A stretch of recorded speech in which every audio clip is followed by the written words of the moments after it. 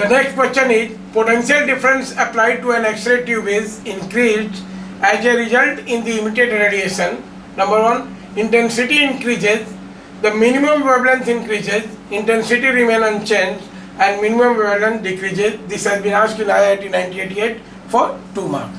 So clearly it is given in the X-ray tube the potential applied potential difference is increased. So हम जानते हैं कि what is lambda minimum. This is lambda minimum in angstrom.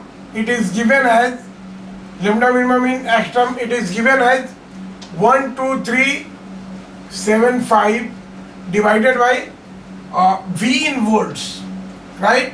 Applied potential difference in volts.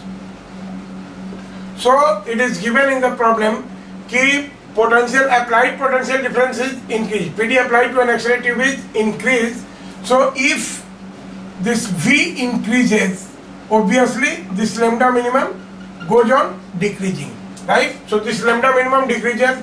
So correct option is D. One option, this option D is correct. Secondly, what we can say here, energy of electron, this is ultimately Hc by lambda.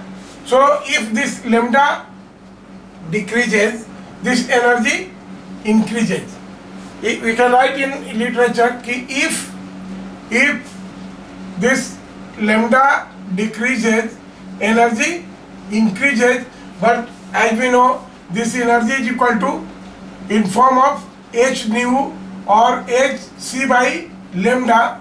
Now this will increase the energy of individual photon and it will not increase the intensity, क्योंकि I is equal to E by A into T होगा, तो इसमें E होता है NH nu, right?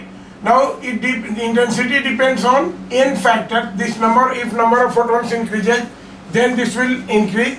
So ultimately intensity remain unchanged. So again this option C is also correct.